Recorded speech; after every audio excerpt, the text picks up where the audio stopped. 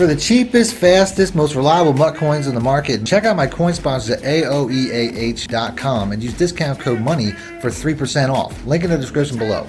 Welcome back, Money Team. It's Mad Money Shot. Sniff at the man cheese as always. Got a new defense for you guys today. Today I'm going to be going over a blitz that I've been having a lot of success with. I'm going to give you guys a little bit of a blitz scheme as well as a defense that really can just be one of the better pass defenses if you're using a 4-3 playbook. Other than that, as always, if you guys want to see more videos like this, more defensive videos, hit the like button, let me know in the comment section. The playbook I'm in today is the Buffalo Bills, but really any playbook that's a 4-3 playbook should have this formation. I'm going to be using the dime normal. Sometimes it's called the dime rush formation. Any dime formation essentially in a 4-3 playbook should have this particular play. The play itself that I've been using and having a lot of success with, been having a lot of, again, a lot of sacks, a lot of turnovers with when I've been using online is the dime blitz 2. Now this is a very simple defense. Now if I were to do a full scheme out of this, and this is not what I'm going to do today, so if you guys would like to see that, you know, let me know in the comment section and I could do that at a later date. But the 4-play setup that I would have for this would be the cover 3 cloud would be one of my favorite pass defenses.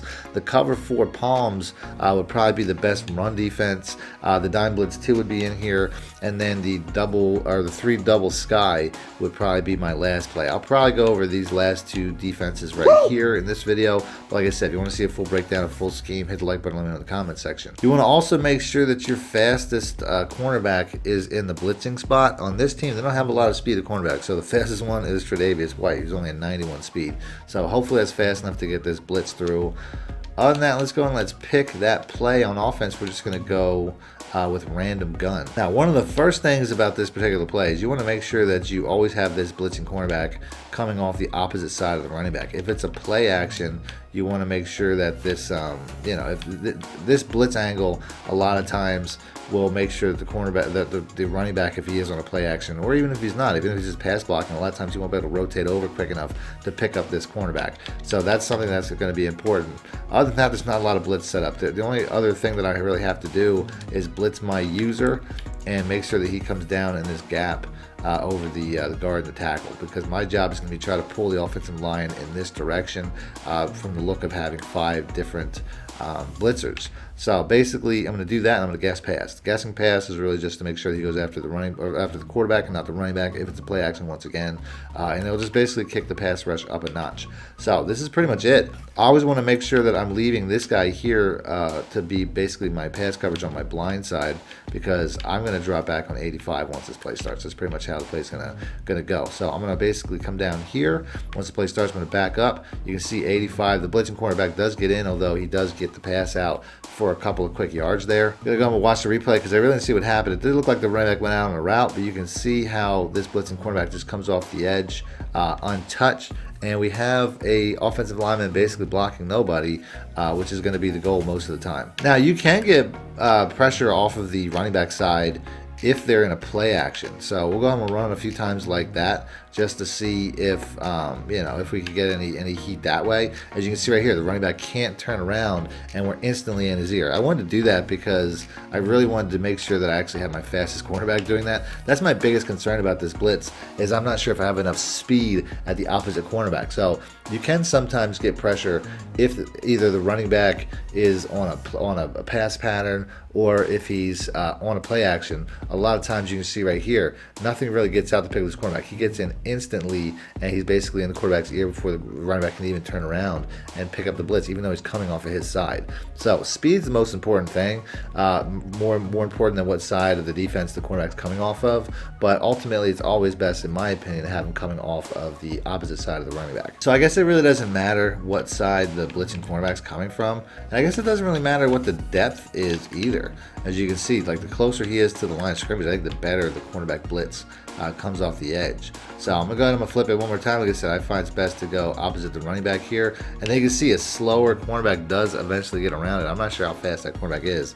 But you can see in the replay, even having him close to the line like this, he's still, like, that's just a wide looping angle that I really don't want. But like I said, I don't really have, you know, the cornerback speed on here is just really not that great.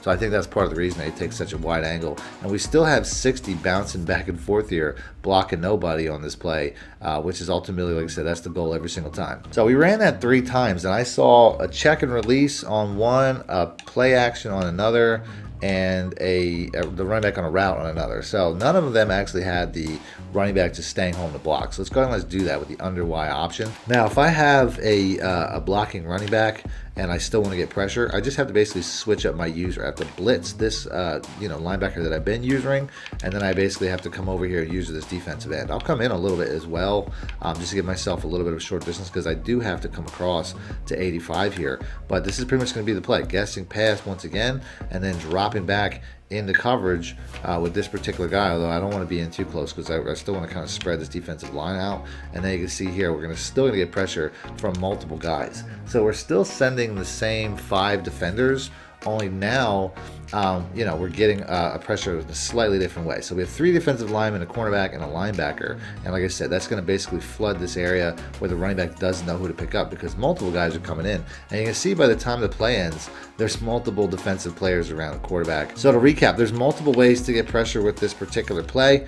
It's also a very good pass defense, though. One of the things that I didn't really go over is the soft squats on this play make this a really effective coverage, which even if I don't go the full route of setting up this blitz and everything, the soft squats, people don't know, the thing about soft squats is they man match the same way cover 3 match does, the same way cover 4 quarters does.